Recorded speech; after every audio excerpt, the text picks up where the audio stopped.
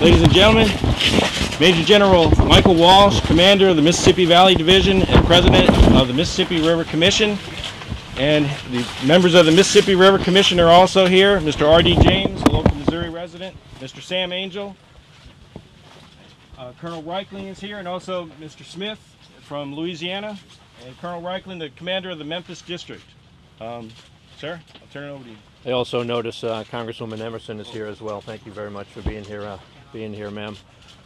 The main issue is public safety remains the #1 issue for the Corps of Engineers. And as I've been talking to you all week, the things that we've been looking at is how much pressure that the system's been under, and it continues to be under enormous and unprecedented pressure. The K-row gauge has gone up about 1.5 feet since yesterday, and it's going to continue to rise. We see in a number of areas where the mayors are beginning to evacuate. If you look at Southland and Kentucky, I hear that they're going to evacuate. K-row has. We still have pressure at Fulton County levees and further downriver at Eagle Lake, and as this crest goes on downriver, we're going to continue to put enormous pressure under this system. So, because of the pressure that we have, and also that the gauge is at 61, above 61, and continuing to rise, and we're also concerned with the safety of the men and women that we have on the levee. And by the way, we have about 150 people that are working with our Coast Guardsmen as well, providing safety in that regard. I've ordered the district commander to operate the project, and so I'll have Colonel Reichling talk to you a little bit about that process after I've given him that order to operate. Colonel Reichling. Yes, sir. Thank you. Just to give you a quick update on where we're at in the preparation of the project. Currently on the upper inflow portion of the project, we're approximately 80% complete. We expect to be completed roughly around 2100 tonight or 9 p.m. this evening, and expect to execute that project between 9 o'clock tonight and midnight. In terms of the 2 lower crevasses, outflow number 2 will be completed approximately 1 o'clock tomorrow morning on the 3rd of May. We expect to execute that project between 1 o'clock in the morning and 4 o'clock in the morning. In terms of the outflow number 1, we expect to be completed by 10 o'clock tomorrow morning on the 3rd of May. And we will execute that approximately between 10 o'clock and 1 p.m. on the 3rd of May. I would highlight that we have worked extensively with the Mississippi Sheriff Department, as well as our brothers from the Missouri National Guard, to ensure that the floodway is clear and that all proper security has been in place. And we will double check and triple check those coordinations before any execution occurs. Thank you. And Bart, our expert. Yes, we are in the final phases of preparation of the charges. Our teams are deployed now as the 2-component slurry is being pumped into the tubes within the levee. Our blasting teams will be placing standard demolition charges in there over the remaining 2 to 3 hours. And with that, we'll run lines back to the initiation point, and upon Major General Walsh's command, we will be producing the initiation phase. Thank you, Bart. So we've already made coordination with the Coast Guard. They've shut down navigation in around that area, and we've also worked with FAA, and they're putting a bubble around the area as well. We've been working very closely with the Missouri National Guard, and I want to thank you personally for all of the work that we've got going on. Thank you very much. But this doesn't end this historic flood. This is just the use of one of the 4 floodways that we have going on. If you look at the National Weather forecasts and what they're looking at gauges, all of the gauges up and down are going to meet record levels. I was just looking at Vicksburg, and it's going to be 5 feet above its record flood. So this is not the end of this. This is just the beginning, where we're going to use this one floodway as we continue to follow this this flood through the watershed. In the meantime, General Peabody on the Great Lakes and Ohio River, he's going to start releasing water out of the Kentucky Barkley as he's finished holding what he could back. And we're looking at the reservoirs also on the upper Miss, and we'll be releasing those in coordination with General Peabody. General McMahon is also working on the Missouri, and he'll be releasing some of his flows as well as we put this into operation.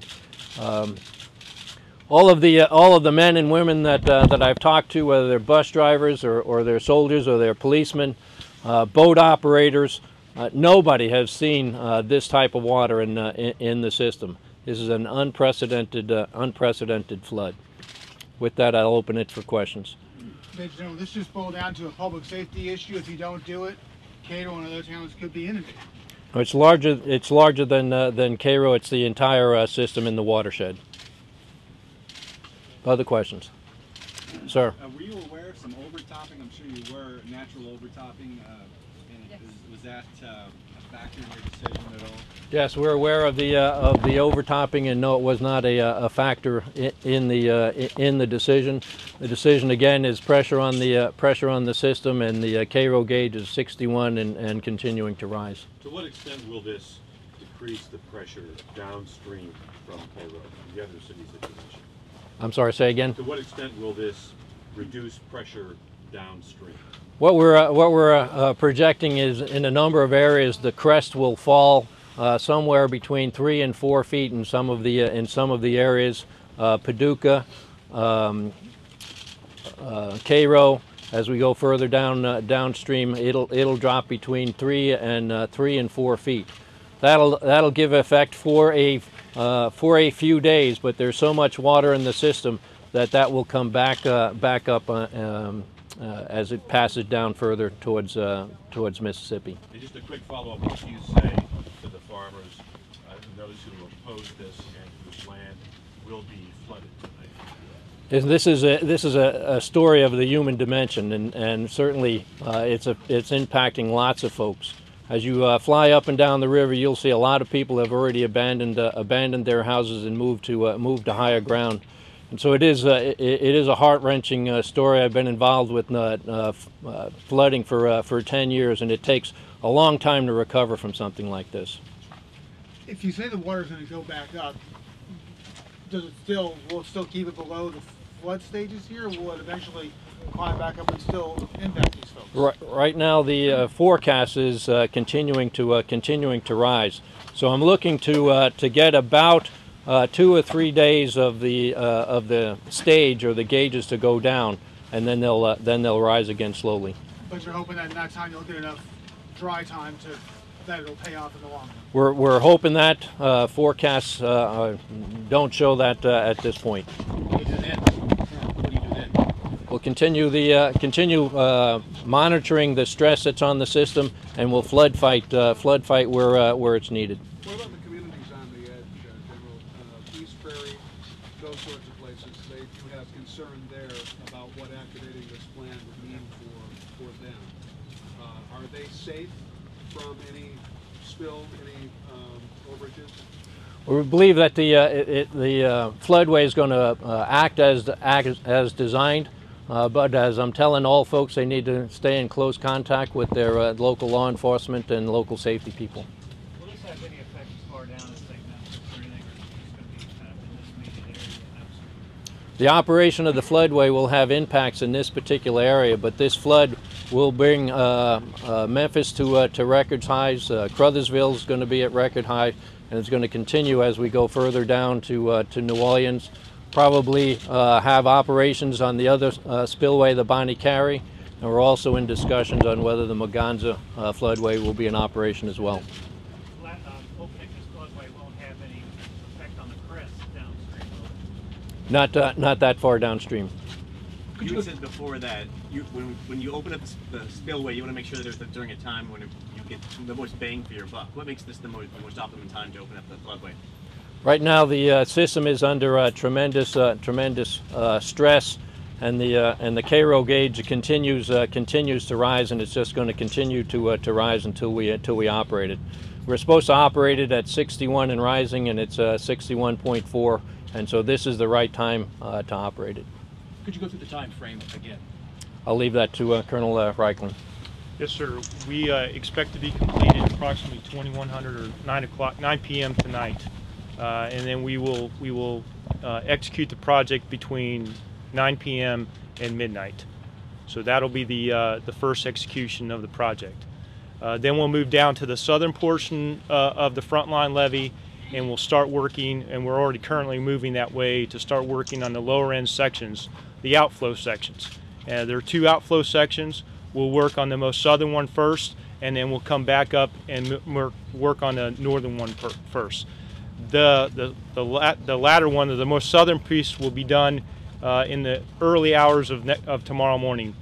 We expect right now, if everything was to go right, 1 o'clock in the morning to 4 o'clock in the morning.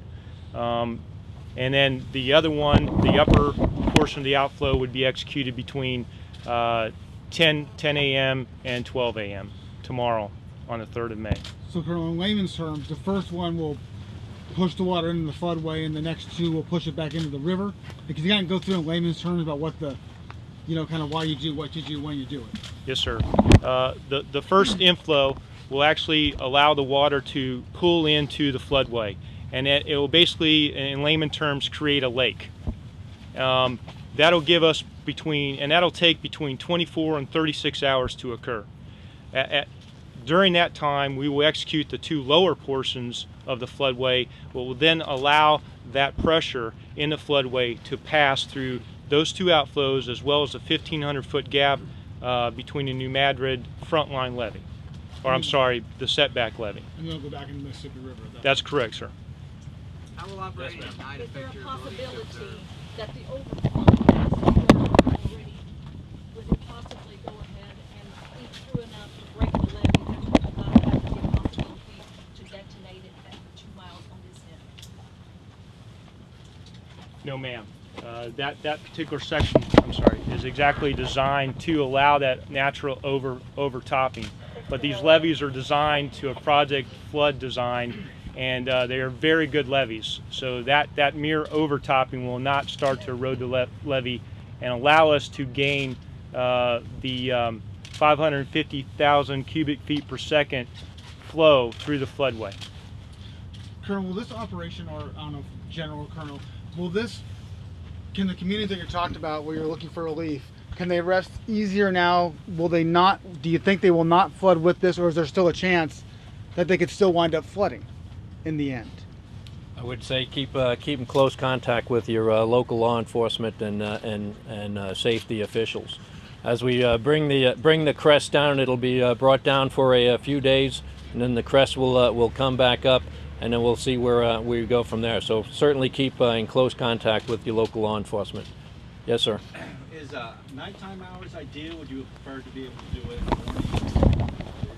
Does it make a difference at what time of day the plan's executed? I'd certainly prefer not to do it. And if I had a preference, I'd do it in the daytime. Yesterday, when we tried putting our people on the levees, they were out there working when the lightning storm came, and because of the materials that were working, I've asked them to come off the levees last night. If we're able to stay on the levees, we would have a daytime operations, but because of the lightning storm, that pushed us behind a little bit. You can't wait till dawn tomorrow to do it? No.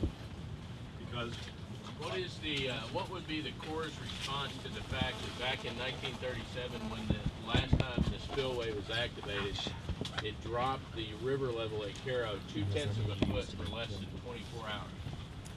Why would you expect to get 3 or 4 feet of relief now when that didn't happen in 37? I think that's an incorrect story. Next. Can you tell us where we've seen natural overtopping? There was some natural overtopping on the front line levee in the floodway. Any other questions? Could you just clear up why you can't Mostly because the stress on the system is continuing, and the K-row gauge continues to show us into almost 63, and so we need to operate it as soon as we have it prepared. Yes, ma'am. If there are any caverns running under this land, would set that explosive off, would it affect the New Madrid farms? I've seen a lot of discussion on that in the Twitter and other stories, and I've seen no discussion from the scientists that that's going to happen. If we've known for a long time that the crest was going to arrive at 61.5, or it was projected at 60.5, why have we waited to this point to operate the floodplain? We're looking at it to operate the floodplain when it got to 61 and rising. If you look at the forecast 2 days ago, that shouldn't have happened until Wednesday. And so we're making a deliberate process as we went through each one of these discussions. And the rainfall we had last night had a lot of local impacts on that gauge, and that's why we have to move that up further. Have you had any injuries or casualties with your Corps and Guard members who are involved in this operation? I can't speak for the Missouri National Guard, but none from the Corps employees. We make safety our number one priority, and that was mainly the reason that we stood down last night, was because of the severe thunderstorms and lightning strikes in this area, and I did not want to have my people out there at risk.